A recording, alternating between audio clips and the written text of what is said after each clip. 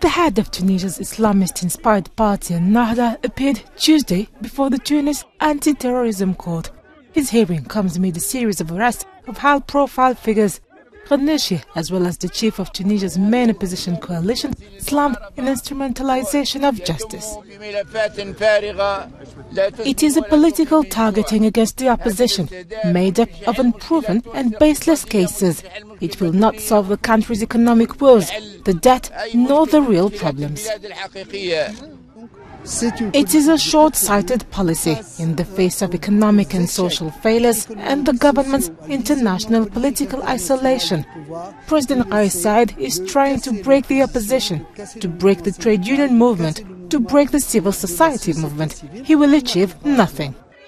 Following the hearing, the judge ordered the release of the 81-year-old. His supporters chanted slogans and held placards which read, "You are not alone." Rashid Ghannouchi is due to be questioned on Thursday, Ennahda said.